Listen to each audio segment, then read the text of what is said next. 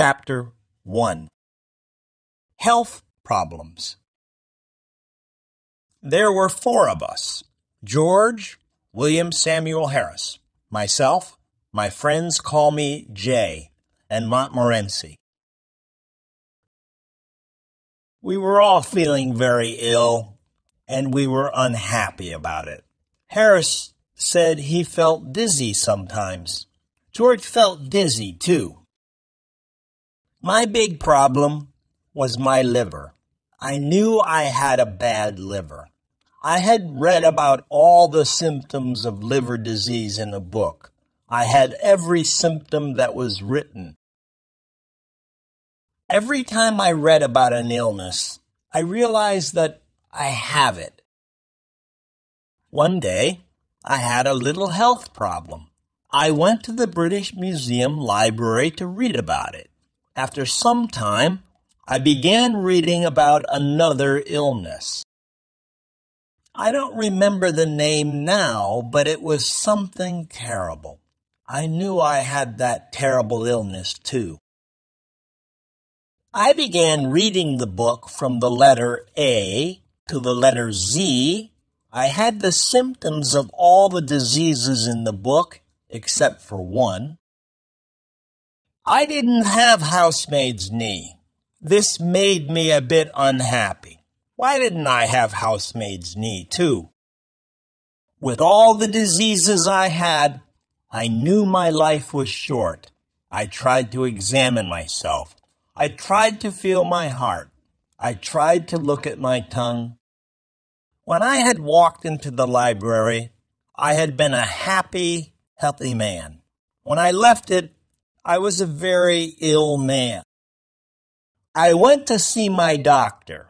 He is an old friend. Whenever I think I am ill, he examines me and says I am fine. A doctor really must have practice. This time, I thought, he will get more practice with me than with 1,000 normal patients. After all, normal patients have only 1 or 2 diseases each. "Well, what's wrong with you?" he asked.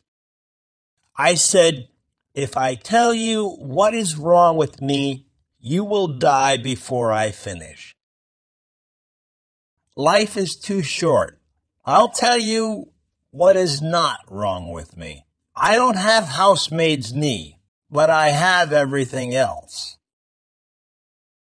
I told him about what I had read at the library. He looked at me carefully. He listened to my heart and looked at my tongue. After that, he wrote a prescription and gave it to me.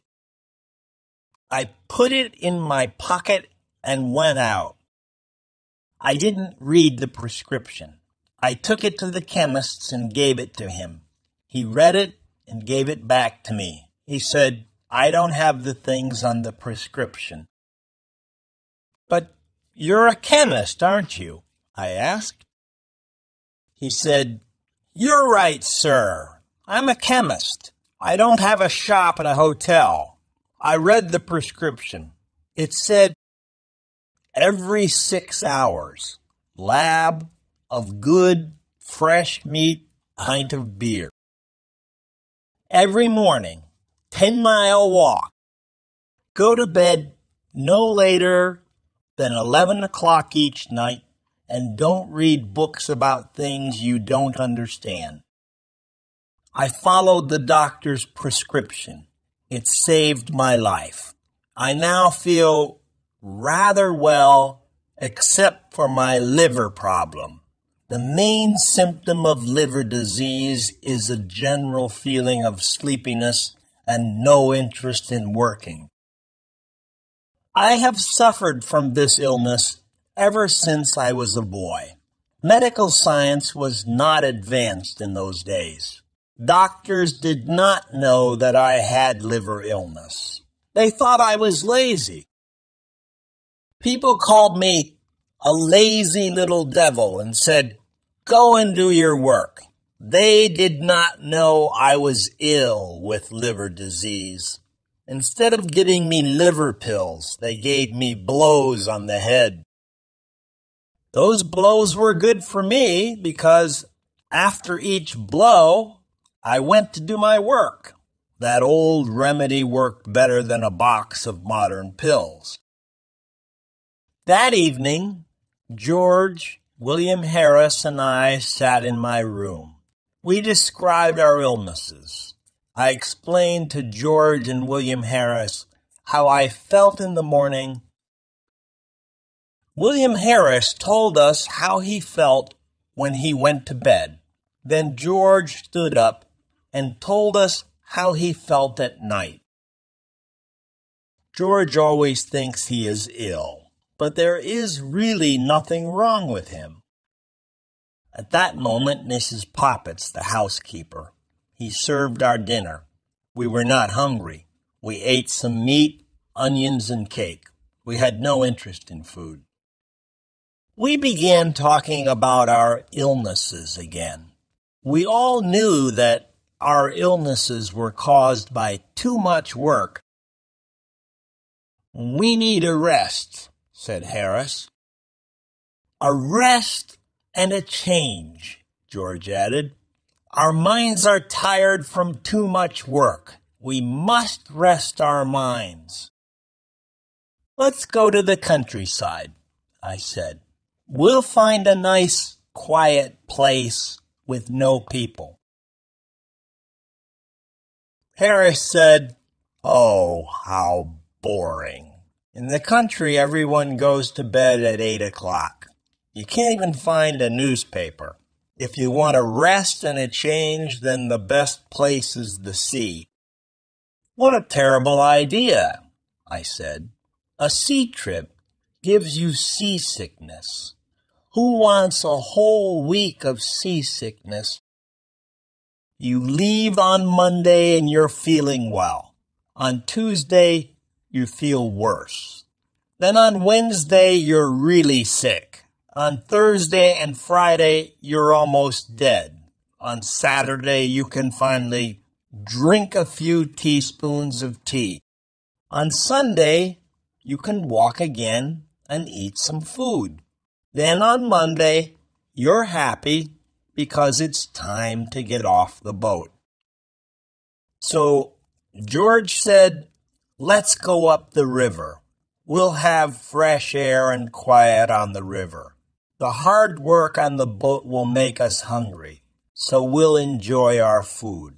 We'll be so tired at the end of the day that we'll sleep well." Harris said, "You don't have any trouble sleeping, George. There are only 24 hours in the day, and you sleep most of that time. If you sleep anymore, you're dead. However, I like your idea of a holiday on the River Thames." I liked it too. George was surprised that we both liked his idea. The only one who didn't like the idea was Montmorency, my fox terrier. He looked at us with his big eyes.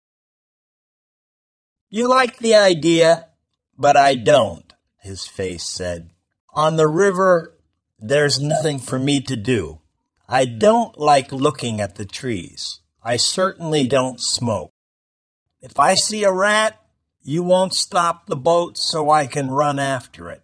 When I'm asleep, you'll probably rock the boat and I'll fall into the river. The whole idea is stupid." We were 3-1, so we decided to go on the river trip. Chapter 2. Planning the trip. We looked at the maps and we discussed plans. We decided to start from Kingston the following Saturday. "Harris, you and I will go to get the boat at Kingston," I said. "Then we'll take it up the river to Chertsey, where we'll meet George." George works in the city until the afternoon. George goes to sleep at a bank from 10 o'clock to 4 o'clock, Monday to Friday, except on Saturdays. On Saturdays, they wake him up at 2 o'clock and put him outside the door. The next problem was where to sleep at night. George and I didn't want to sleep at inns. We wanted to camp out in the middle of nature. How beautiful, we said, sleeping in the country under the stars by the river. I can imagine it all, I said. There is a golden sunset. The river is moving along quietly.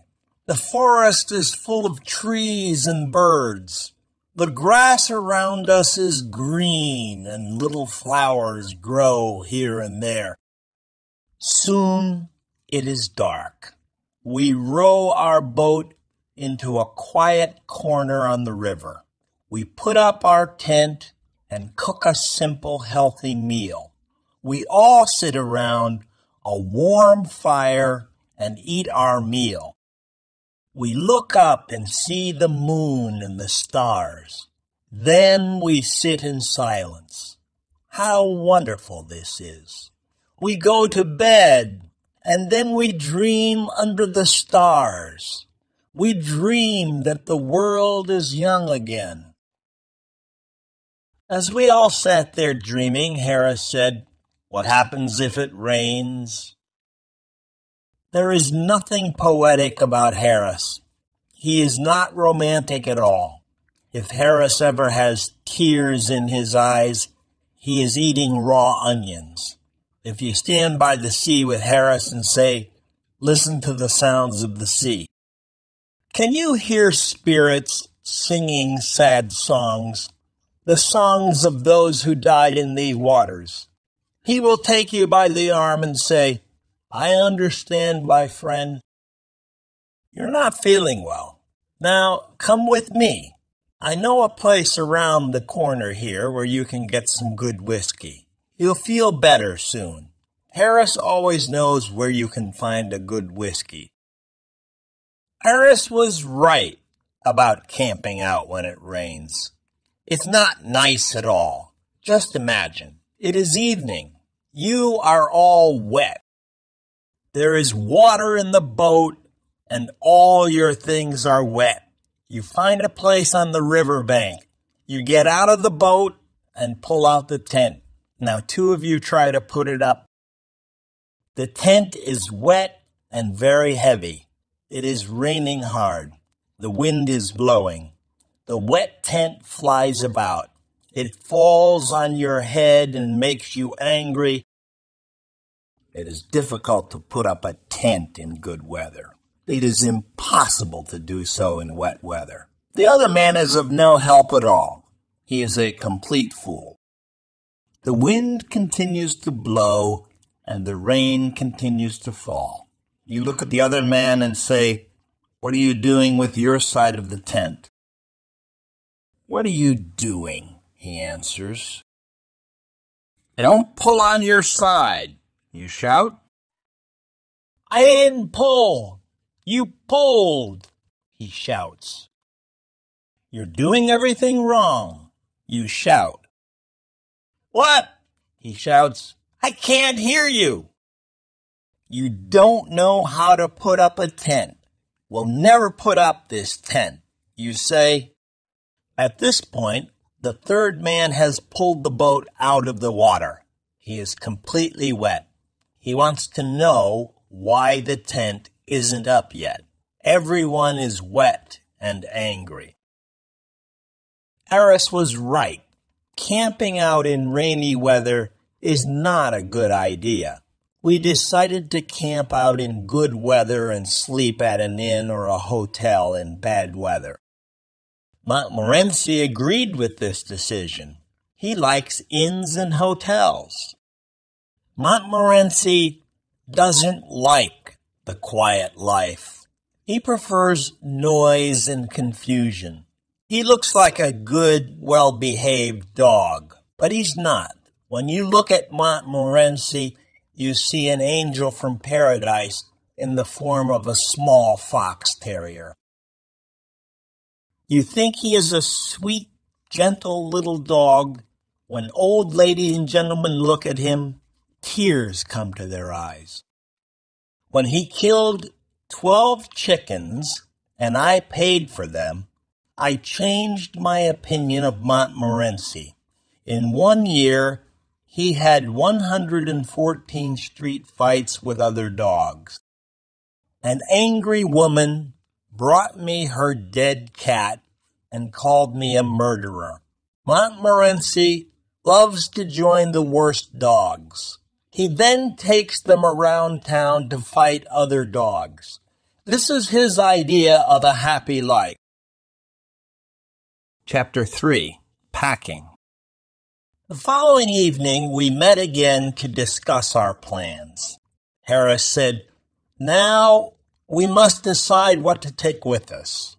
You get a piece of paper, Jay, and you get a pencil, George. I'll write the list." Harris is always like this. He tells everyone what to do, and he does nothing.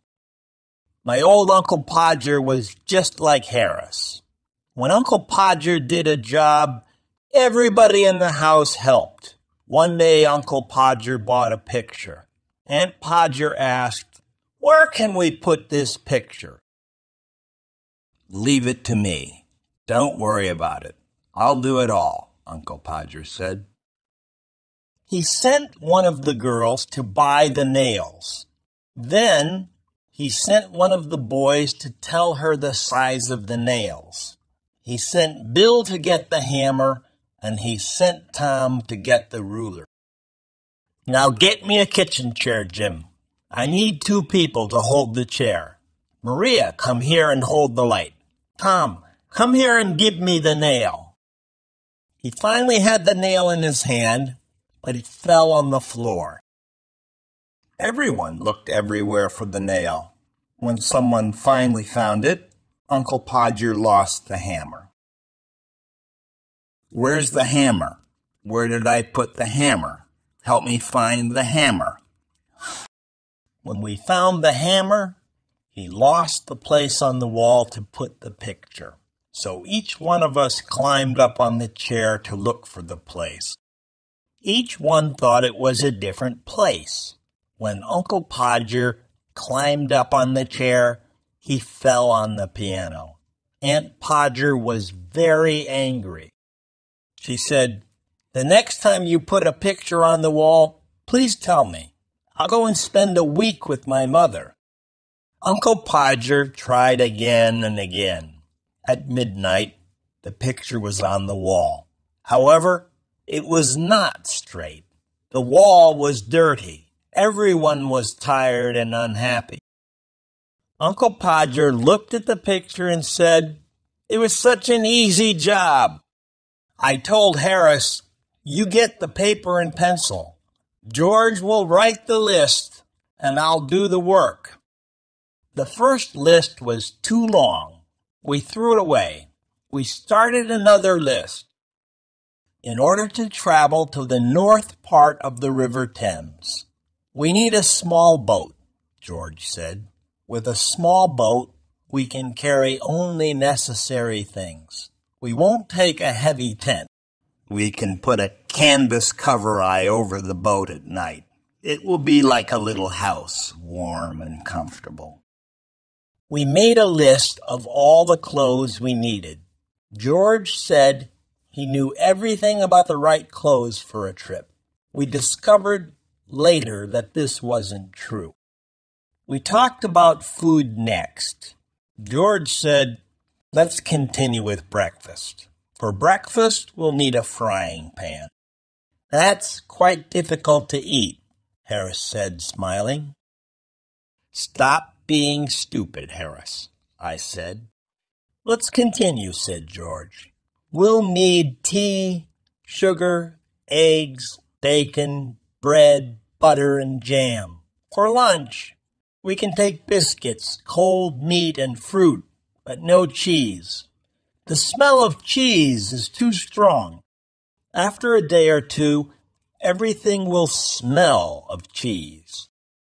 For dinner, we can take meat pies, fruit pies, tomatoes, and green vegetables. This good food will keep us healthy," George said. We didn't take wine or beer because they both make you sleep. George continued, "We'll also need a teapot, a pan, and a camping stove. We don't want a paraffin oil stove." "Oh no, not a paraffin oil stove," I said. "We once took a paraffin oil stove. It was horrible. The smell of paraffin oil was everywhere. The river smelled of paraffin. The wind smelled of paraffin. When we visited the town of Marlow, it smelled of paraffin too. Even the church of Marlow smelled of paraffin. The countryside for miles around smelled of paraffin. We decided never to take a paraffin oil stove again. The next day, we bought everything we needed. We met in the evening to pack our suitcases. We got a large suitcase for the clothes and 2 large hampers for the food and utensils. I am very good at packing. Packing is one of those things that I do best. "I'll organize the packing," I said to George and Harris. They agreed. George sat in the armchair, and Harris put his feet up on the table. This was not what I had intended. I wanted to organize the packing, not do it. I wanted George and Harris to do all the work. However, I didn't say anything. I started packing the clothes. It took a long time, but I finally finished. I sat on the big suitcase to close it. George and Harris watched me. "Aren't you putting the boots in?" asked Harris. "I had forgotten them." "Why didn't you tell me before?" I said. Harris said nothing. George laughed. I was furious. I opened the suitcase again and packed the boots. Then an awful idea came to me. Did I pack my toothbrush? I started looking for it. I took everything out of the suitcase. I found George's toothbrush. I found Harris's toothbrush. But I didn't find mine. In the end, I found it inside a boot. I packed everything again. When I finished, George asked me, "Is the soap in the suitcase?" "I don't care about the soap," I answered. I sat on the big suitcase again to close it. Then I remembered that my cigarettes were in the suitcase. I opened it again and finally closed it at 10:50 p.m. There were still the 2 hampers to pack. Harris and George decided to pack them. I sat down to watch. Chapter 4. Ready for the trip. There were dishes, cups, bottles, pans, tomatoes, cakes, and many other things to pack in the hampers. As soon as George and Harris started packing, they broke a cup. And this was just the beginning. George is the worst packer in the world. When George dies, Harris will be the worst packer in the world. They walked on things and broke them. Harris put a big jar of jam on top of a tomato and crushed it. George stepped on a big packet of butter, and Harris sat on it. Soon there was butter everywhere. They packed the pies in the hamper. Then they put heavy things on top of them. The pies were crushed, just like the tomato. In the middle of all of this, there was Montmorency, of course. He put his leg in the sugar, and soon there was sugar everywhere. He ran away with the teaspoons. He pretended that the lemons were rats and killed 3 of them. This was Montmorency's idea of fun. At 1 a.m, the packing was finished. We were ready for bed. George said, "What time shall I wake you up?" Harris said, 7 o'clock. I said, 6 o'clock. "Wake us up at 6:30, George," we said. It was Mrs. Poppets, who woke me up the next morning. Do you know that it's nearly 9 o'clock? What? I shouted as I jumped out of bed. I woke up Harris and George. We began to get ready, and we remembered that we had packed our toothbrushes. So we went to get them out of the suitcase. This was not an easy job. At last, we were ready to eat breakfast. While we ate breakfast, George read the newspaper. He told us about the people killed on the river and about the bad weather report. George went to work, and Harris and I finished our breakfast. That morning, Montmorency invited 2 of his friends to the house. They fought most of the time. When we were finally ready, we carried our luggage to the road. We waited 20 minutes for a taxi. Taxis usually come every 3 minutes. A crowd of people was watching us. They looked at us, at Montmorency, and at Montmorency's friends. They looked at all our luggage, a big suitcase, a small bag, 2 big hampers, some pans, some umbrellas, 5 coats and raincoats. At Waterloo Station, we took the 11:05 train to Kingston. At Kingston, our boat was waiting for us below the bridge. Harris and I put our luggage in it. We got on the boat happily, but Montmorency was worried. Harris took the oars, and we started our 2-week trip on the River Thames. Harris was wearing a red and orange blazer. It was a beautiful sunny day. We were enjoying the first moments of our holiday. When we passed Hampton Court Palace, Harris asked, "Have you ever visited the maze here?" He said he had gone into the maze once to show a friend. He studied a map of the maze before going in. He knew it was very easy to get out again. Harris said to his friend, "We'll go in and walk around for 10 minutes. Then we'll come out and have lunch. It's very easy. Take the first turn to the right each time." In the maze, they met some people who had been there for 45 minutes. They wanted to get out because they were lost. Harris said, "Follow me. I'm going out in 10 minutes. The people thanked him and started following him. Other people began following Harris too. Some of them were worried and afraid. He continued turning to the right, but he was still in the maze. Harris got lost. The people were angry with him. They all started calling for help. A young keeper heard them and came to help, but he got lost too. Finally, the old keeper came back from lunch. He let the people out. Everyone was tired and angry. Harris said, "Let's ask George to try the maze on our return trip." "Not a bad idea," I said.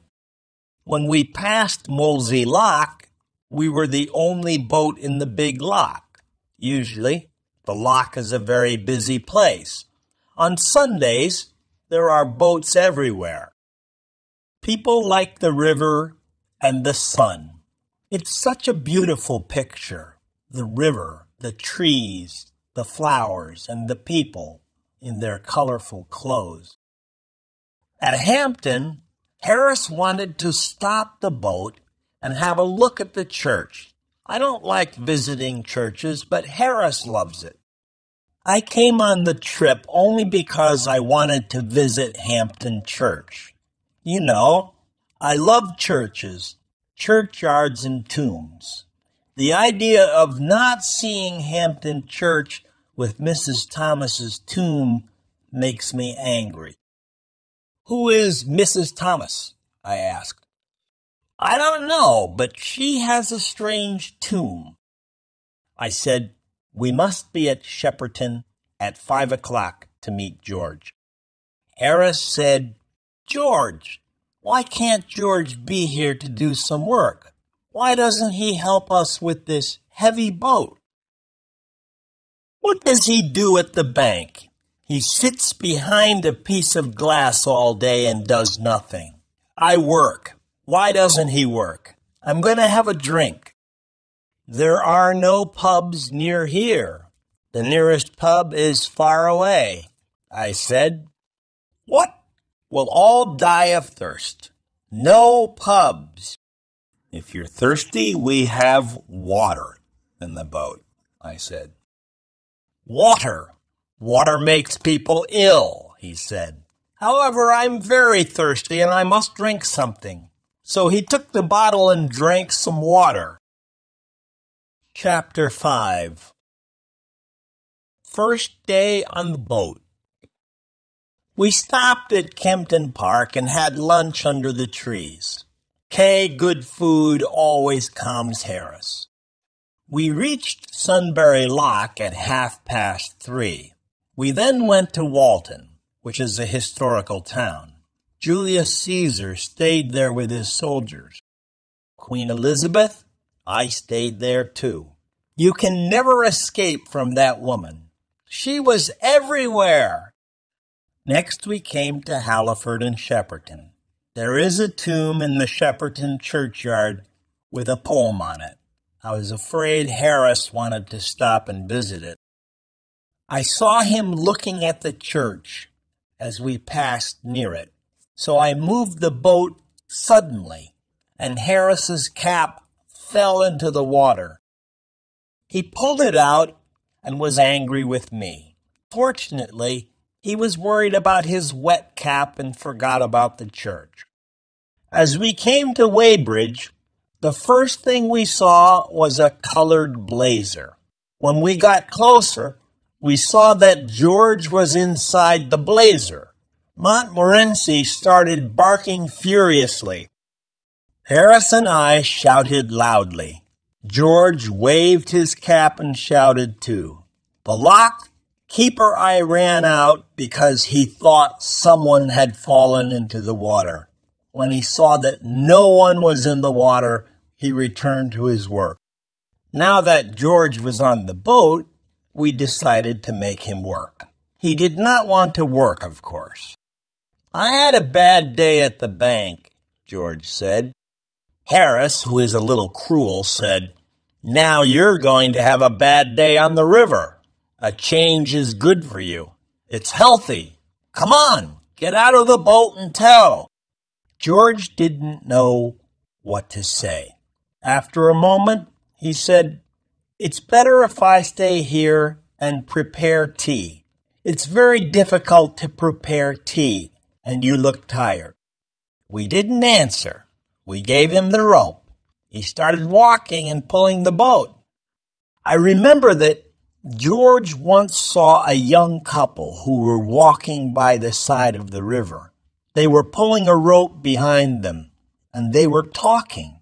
They didn't notice that there was no boat at the end of the rope. They had probably had a boat at the end of the rope when they started, but they had lost it. When George saw this, he took the rope out of the water. Then he tied it to his own boat. So, the young couple towed George and his 3 fat friends up to Marlow. When they looked back, they saw that they were towing a boat that was not theirs. The young man was surprised and angry. The young lady said, "Oh, Henry, where's Aunt Mary?" No one knew what happened to Aunt Mary. The most exciting thing is to let girls tow your boat. You always need 3 girls. 2 of them hold the rope. The third one runs around and laughs all the time. When they are finally ready to pull, they start running. They pull the boat too fast and they are soon tired. They sit down on the grass to rest and laugh. While they rest, your boat goes out into the middle of the river. "Oh, look," they say, "the boat's gone to the middle of the river." They laugh, jump up, and start pulling it again. Then one of them decides to stop because she needs her hat. Then another wants her red shawl. Now one of them needs a comb for her hair. The other wants her handkerchief. This goes on for most of the afternoon. It is never boring when three girls tow a boat. George towed us to Penton Hook. We stopped there and decided to spend the night on the boat. We found a pretty place. We tied our boat to a big tree. We were all hungry and we wanted to eat. However, George said, "No, let's put the canvas cover on the boat first. It will only take a few minutes."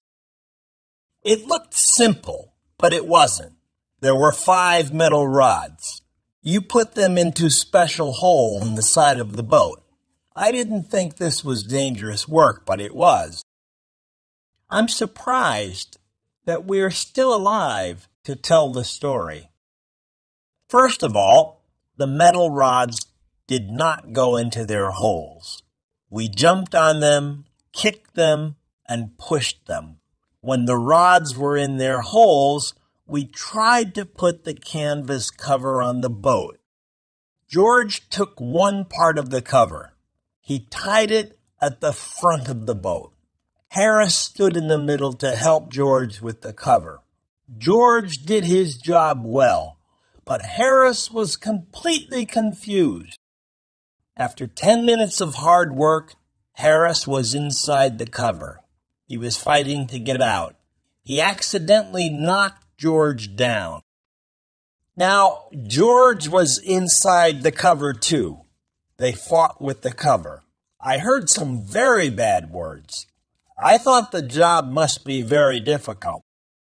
I didn't understand what was happening. George and Harris had told Montmorency and me to stand at the back of the boat. We did exactly that. We waited quietly. We saw the cover moving violently, but we thought this was the correct method. After a long time, we heard George shout, "We can't breathe under here. Why don't you help us, you idiot?" When someone calls for help, I always answer. I went to help them. Poor Harris, his face was almost black. Chapter 6. Harris makes scrambled eggs. As soon as the cover was in place, we started to prepare supper. We wanted some hot water to make tea. We put the tea kettle on the stove. We pretended that we were not interested in the water. We wanted the water to think that we did not care about it. We began to prepare supper. This was the only way to make the water boil on a boat. If the water knows you are waiting for it, it will never get hot. You must not look at it. It's a good idea to shout, "I don't want any tea. Do you, George?" George shouts back, "Oh no, I don't like tea. I'll have milk." "And you, Harris?" "Tea is terrible. I never drink it. I'll have lemonade." This makes the water very angry. At this point, the water will boil. We really wanted that supper. We needed that supper. For 35 minutes, nobody spoke. We just ate and ate. Finally, we all had full stomachs and we were happy. A full stomach makes you feel kind and generous. We sat and smiled at each other. We smiled at Montmorency too. We started smoking our pipes and began to talk. We went to bed at 10 o'clock.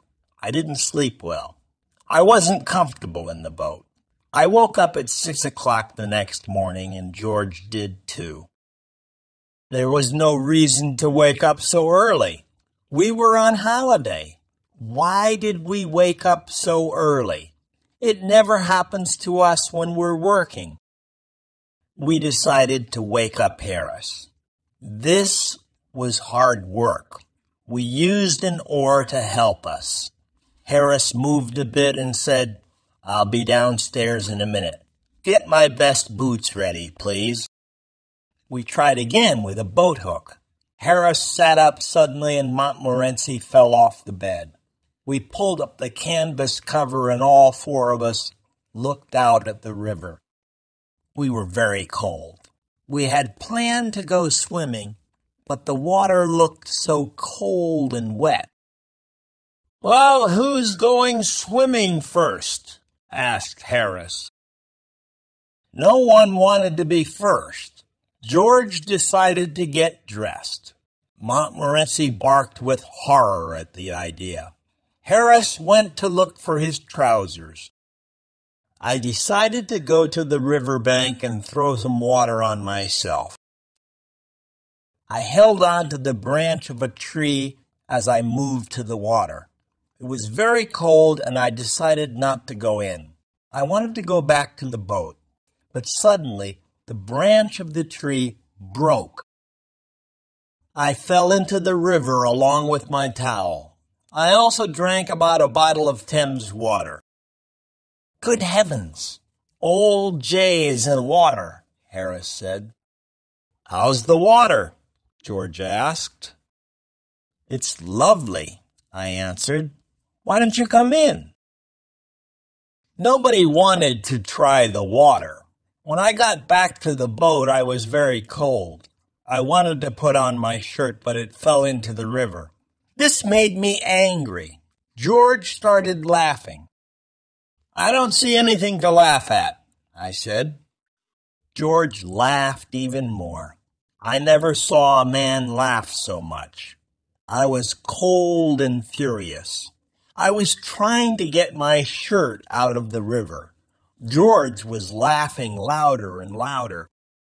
"Stop laughing, you stupid idiot," I shouted. When I finally pulled the shirt out of the river, I saw that it wasn't mine. It was George's shirt. I started laughing too. I laughed so much that I dropped the shirt into the river again. "Aren't you going to get it out?" said George, who continued laughing. I didn't answer him for a while because I was laughing so much. At last I said, "It isn't my shirt. It's yours." I never saw a man's face change so quickly. "What?" he shouted. "You donkey! Why can't you be careful with things? Why don't you go and get dressed on the riverbank? People like you don't know how to live on a boat." I tried to tell him how funny it was, but he didn't understand. George is a little slow at understanding a joke sometimes. Harris said, "I'm cooking scrambled eggs for breakfast this morning. Once people try my scrambled eggs, they always want them." He was quite famous for his scrambled eggs. George and I got the stove and the frying pan ready. Then we looked for the eggs that weren't broken. We found only 6 of them. "Now you can start," we said. Breaking the eggs was difficult for Harris. The eggs got on his trousers and went up his arms. He put 6 eggs into the frying pan. Then he sat down by the stove and mixed them with a fork. George and I saw that it was difficult work. Harris often burnt his fingers. Then he danced around the stove.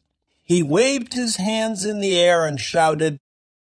George and I thought that this was an important part of his cooking method. We didn't know what scrambled eggs were. We thought they were some sort of red Indian food, and to cook them correctly, it was necessary to do special dances with magic words. Montmorency went to put his nose over the frying pan once and burned himself. He, too, began dancing around and barking. It was interesting and exciting to watch this show. George and I were sorry when it was finished. When the scrambled eggs were ready, there was very little to eat. 6 eggs had gone into the pan, but all that came out was a teaspoonful of burnt eggs. The problem is the frying pan, Harris said. I need another type of pan and another stove. We decided not to try scrambled eggs again until Harris had the right pan and stove. Chapter 7. The Laughing Tin. When we finished breakfast, the sun was up and it was a warm morning. I sat on the riverbank near Runnymede. I thought about King John, who signed the Magna Carta at Runnymede in 115. What a great moment in English history. I imagined the scene.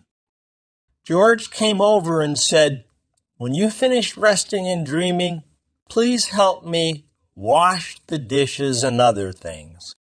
I cleaned the frying pan with some grass and with George's wet shirt. Later on, we went to Magna Carta Island.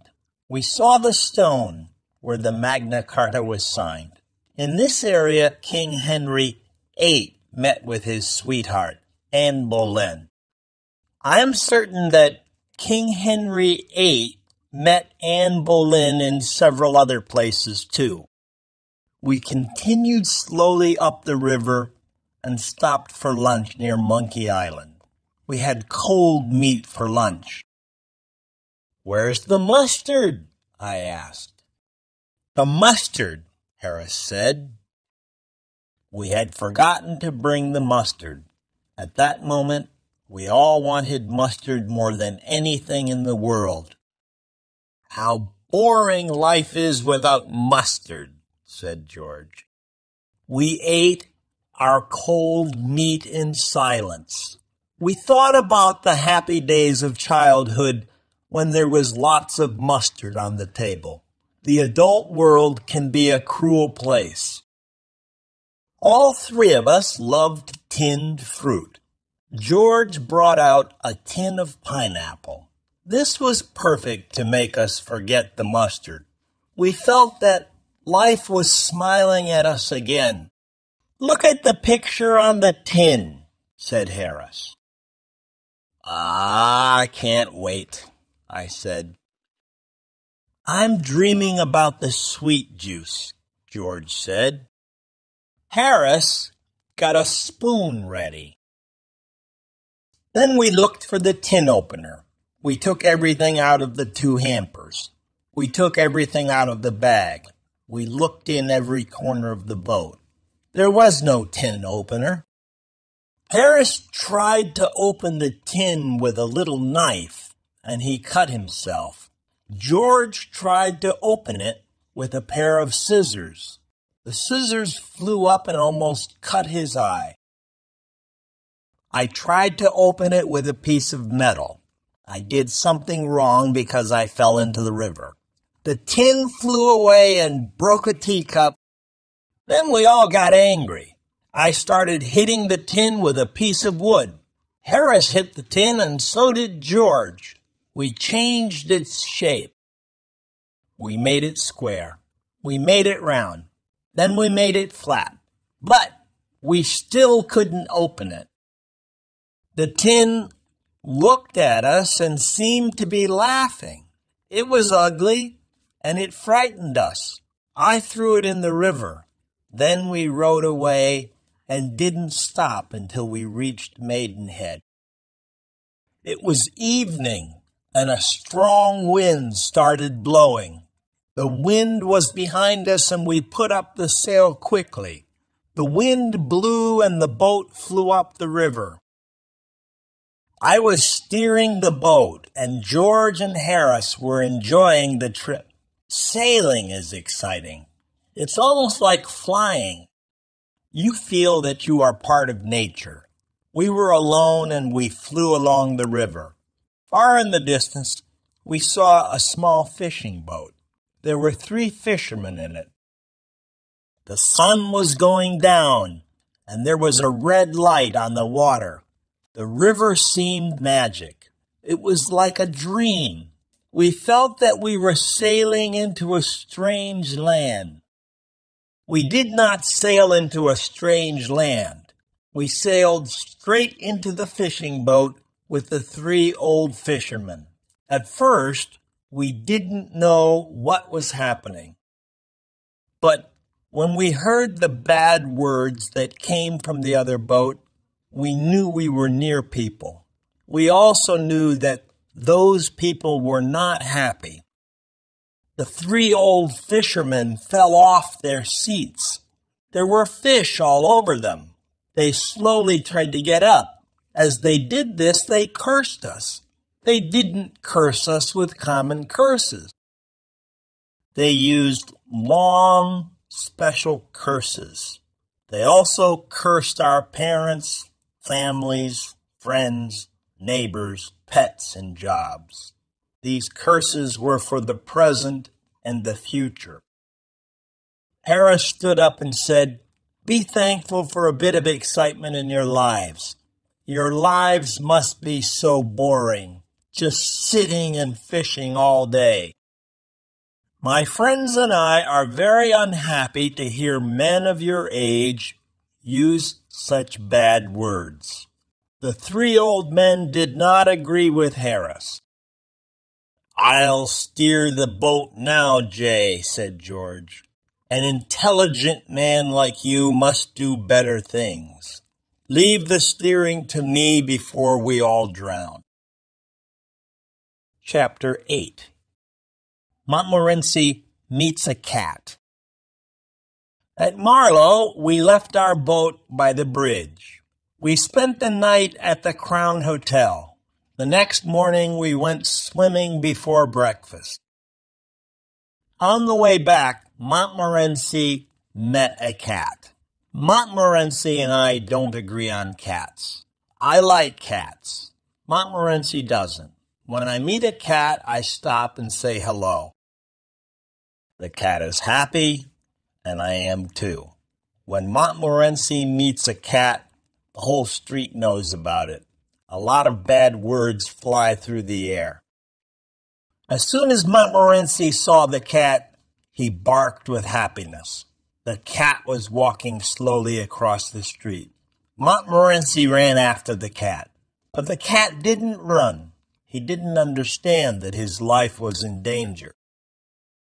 This cat was big and black. It had half a tail, half a nose, and only 1 ear. It was a clever street cat. Montmorency is a courageous dog, but the cold eyes of that cat terrified him. The cat stopped in the middle of the road and looked at Montmorency. Neither spoke, but the conversation was probably like this. "Cat, yes, you want me? Can I do anything for you?" Montmorency, No, thanks." "Cat, if you really want something, please tell me." Montmorency, walking backwards, "Oh, no, not at all. Don't disturb yourself. I'm afraid I made a mistake. I thought I knew you. Sorry I disturbed you." Cat, "Not at all. It's a pleasure. Are you sure you don't want anything now?" Montmorency, still walking backwards, "No, thanks. Nothing at all, thanks. Very kind of you. Good morning." Cat, "Good morning." The cat got up and walked away. Montmorency came back and followed us quietly. He was silent all day long.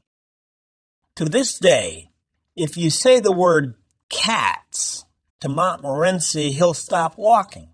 Then he'll look up at you as if to say, "Please don't." After this, we did our shopping, returned to boat, and continued our trip up the river.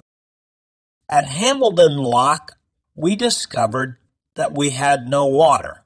We went to the lock, Keeper to ask for some. George spoke for us. With a friendly smile, he asked, "May we have some water, please?" "Certainly," said the old lock-keeper. "Take as much as you want and leave the rest." "Thank you very much," said George, looking around. "Where is the water?" "It's where it always is," said the lock-keeper. "It's behind you." George turned around and looked. "I don't see it." "What? Where are your eyes?" the lock-keeper said. He took George's arm and turned him around. "Oh," George said, "but we can't drink the river."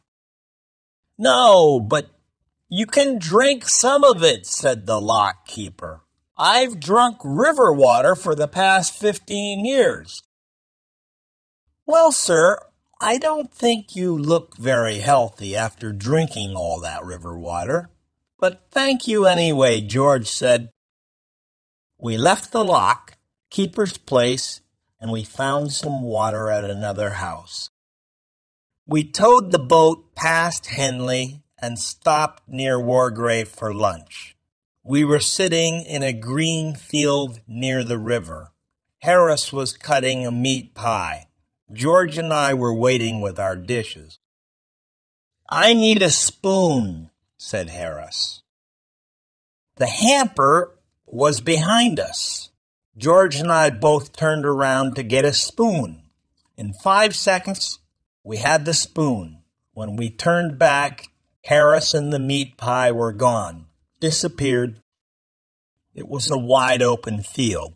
There were no trees nearby. Harris did not fall into the river because the river was far from us. George and I looked all around. Then we looked at each other. "Has he gone up to heaven?" I asked. "Angels don't take meat pies to heaven," George said. "You're right," I agreed. "Then there has been an earthquake," George said. "I'm sorry he had the meat pie with him." Sadly, we looked at the place where Harris and the meat pie were sitting. Then, with horror, we saw Harris's head. Only his head. It was in the grass. His face was red and furious. George was the first to speak. "Say something. Are you dead or alive? Where is your body?" "Oh, don't be an idiot," Harris shouted. "I think you made this happen. You told me to sit there. It's your stupid joke. Here, take the pie." Harris didn't know it, but he had been sitting next to a big hole. The long grass covered it. He fell into the deep hole without knowing anything. At first, he thought that it was the end of the world. Harris still thinks that George and I planned it all. Chapter 9. Fighting Swans. After lunch, a gentle wind pushed us up the river past Wargrave and Shiplake. We got out of the boat at Sonning and walked around the village. Everything is clean and beautiful. Each house is covered with roses. We decided to return to one of the Shiplake Islands to spend the night. George said, "Let's have a special supper tonight. Let's make an Irish stew. We can put everything into one big pan." "What a wonderful idea," Harris and I said. "I'll get the wood and make a fire," George said. "You two can peel the potatoes." This was a very big job. We were happy and excited. But when we peeled our first potato, we understood that this was not exciting. It was hard work. George looked at it and said, No. There's no potato left. Do it like this." We worked hard for half an hour, but we peeled only 4 potatoes. We refused to continue. Well, just put the potatoes in without peeling them. Let's add some carrots and other vegetables. Look in the hampers and take out all the pieces of old food. We'll put them in the stew. You can put anything in a stew. We found half a pork pie, a tin of fish, and a few broken eggs. We added these to the stew. Montmorency watched us carefully and then left. After a while, he returned with a dead rat in his mouth. He wanted to add something to the stew, too. We discussed it first. Harris said, "It's all right to add the dead rat. It will be mixed with the other things. A stew needs many ingredients." George said, "Well, I don't want to try anything new. Maybe next time. I'm sorry, Montmorency." Harris said, "If you never try anything new, you'll never discover things. It's men like you, George, who slow down the progress of our world." George didn't listen to Harris. The stew was a great success. It was delicious, excellent in every way. We all really enjoyed it. After the Irish stew, George and I decided to go to Henley for an evening walk. Harris wanted to stay on the boat and drink a whiskey. When we returned to the boat, Harris was sad and confused. "What happened to you, Harris?" "Swans," he said. We'd left the boat near a swan's nest. When George and I were in Henley, Mrs. Swan came back to the nest. She started to shout at Harris. Harris frightened her away. She went to get her husband, Mr. Swan. Harris had a terrible fight with these two swans. Harris finally won the fight. However, half an hour later, Mr. and Mrs. Swan returned with 18 other swans. There was a horrible fight. The swans attacked Harris and tried to pull him off the boat. They wanted to drown Harris and Montmorency. Harris fought with courage for 4 hours. In the end, the swans slowly swam away to die. "How many swans were there?" George asked. 32, said Harris, who was sleepy. "But you said 18 before," George said. "No, I didn't. I said 12. You think I can't count?" We never discovered the truth about the swans. We asked Harris about it the next morning. He said, "What swans?" He thought that George and I were dreaming. That night, Harris had trouble sleeping. He woke me up about 12 times during the night. He was looking for his clothes. George woke up too. "Why do you need your trousers?" "It's the middle of the night," George said. Later, Harris was looking for his shoes. Then he asked for his socks and his umbrella. We woke up late the next morning. We had a small breakfast and we were ready to go. We agreed that we would row the boat and not tow it. Harris said, "George, you and Jay can row. I'll steer." I didn't like this idea, and I said, "No, Harris, you and George row so that I can rest." I was doing too much work on this trip. I always think that I work too much. It's not because I don't like work. I love it. I find it very interesting. I can sit and look at it for hours. You can't give me too much work. I like collecting it. My office is full of it. I'm very careful with my work, too.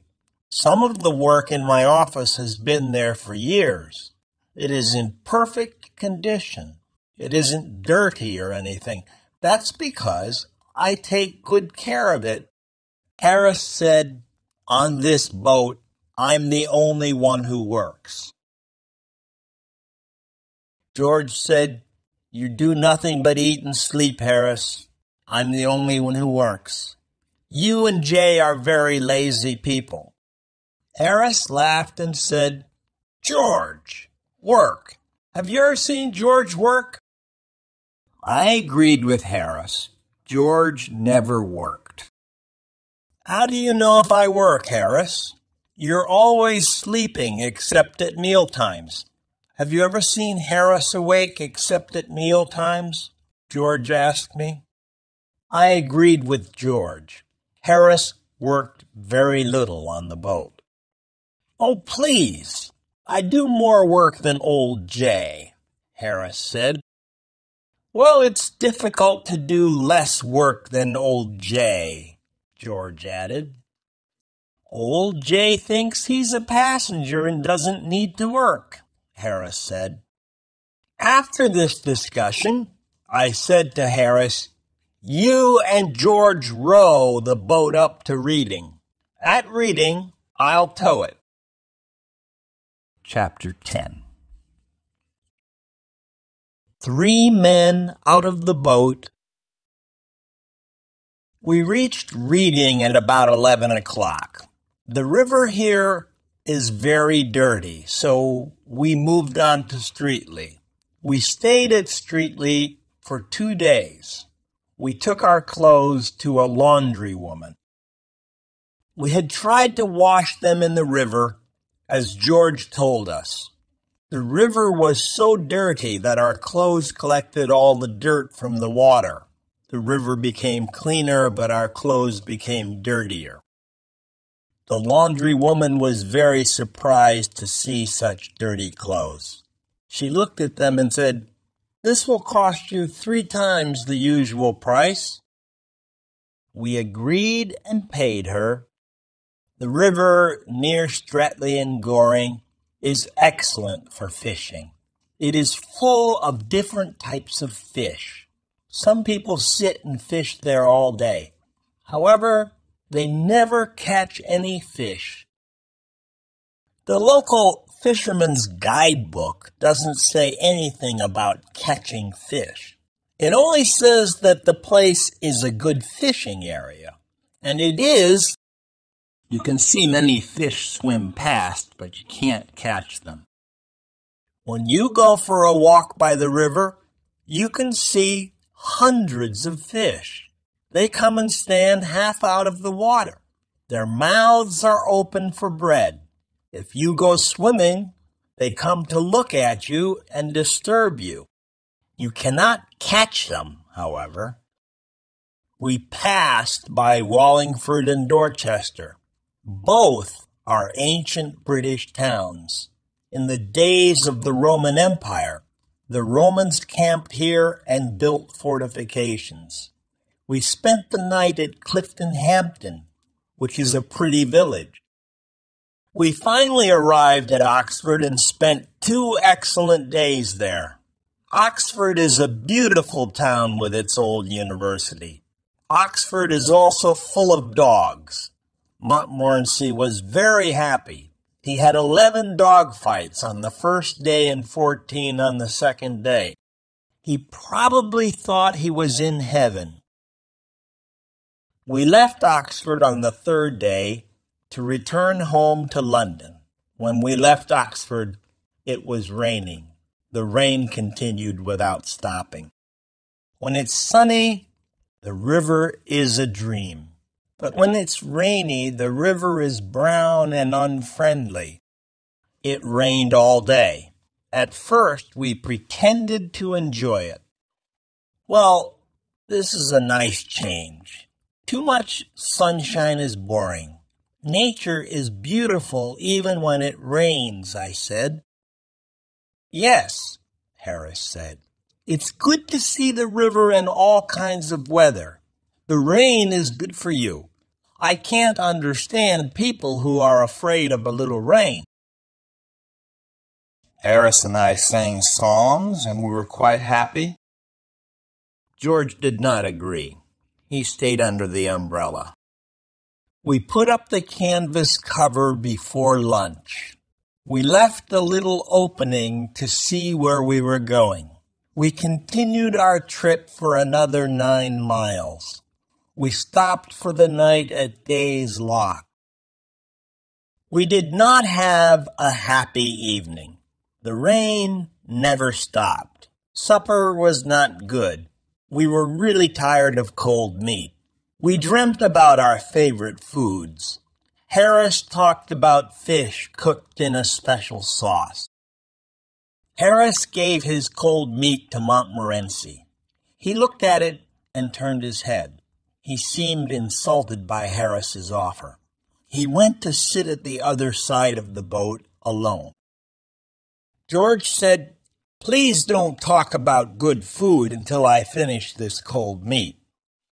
We played cards after supper. After that, we had some hot water and whiskey. George told us about a man he knew. This man had slept on the river in a wet boat, like ours. He got very ill and died 10 days later. Of course, we began talking about other illnesses. After a while, Harris said, "I've got an awful headache. It must be the rain." "Well, I've got a bad backache," I said. "To make us feel happier," George sang to us. That made Harris and I cry, and it made Montmorency howl. There was nothing else to do, so we went to bed. We didn't sleep well at all. We were awake at 5 o'clock the next morning. Our second rainy day was the same as the first. It rained all day. We moved slowly along the river. We agreed to continue our trip even if it killed us. "It's only 2 more days," Harris said. "We're young and healthy. Maybe we'll be all right." We talked about our evening. With this weather, we can have dinner and take a walk in the rain. Or we can have dinner and spend an hour in a pub. I said, "That's not very exciting," said George. "It's much more interesting to go to the Alhambra Theatre in London," said Harris. "And then have supper at that little French restaurant," I added. "But we have decided to stay and die on this boat," said George. "However, there's a train that leaves Pangbourne after 5 o'clock. It gets to London in time to eat something and then go to the theater." Everyone was silent. We didn't say one word. We looked at one another. Then we got out the big bag and got our clothes ready. 20 minutes later, 3 men and a dog were going to the railway station. We lied to the boatman at Pangbourne. We didn't have the courage to tell him the truth. We were running away from the rain. We asked him to take care of the boat until the next morning. "If something happens, we'll write to you," we said, telling him a big lie. We reached Paddington Station at 7 o'clock. We went directly to the restaurant and had a small meal. Montmorency stayed at the restaurant while we went to the theater. "We'll return at 10:30 for the dog and for a good supper," I told the restaurant owner. The man at the ticket office of the theater said, "Oh, you're the famous acrobats from the Himalaya Mountains. You're late for the performance. Please use the side door." We explained to him that we were not acrobats. He understood and sold us 3 tickets. Our clothes probably looked a bit old and strange. At the Alhambra Theater, everyone looked at our clothes and smiled. Some people laughed. After the theater, we went back to the restaurant. We enjoyed our delicious supper. After 10 days of eating cold meat, we were thankful for this supper. We ate it without speaking. Then we sat back and felt happy and kind. Harris, who was sitting next to the window, pulled back the curtain. He looked at the wet street. It was rainy and dark. The wind was blowing. A few people walked past under their umbrellas. Harris took his glass and said, "Well, we had a good trip, and I say thank you to old Father Thames. But I think we were right to come back when we did. Here's to 3 men well out of a boat." Montmorency stood on his back legs in front of the window. He looked at the wet night and gave a short bark of agreement.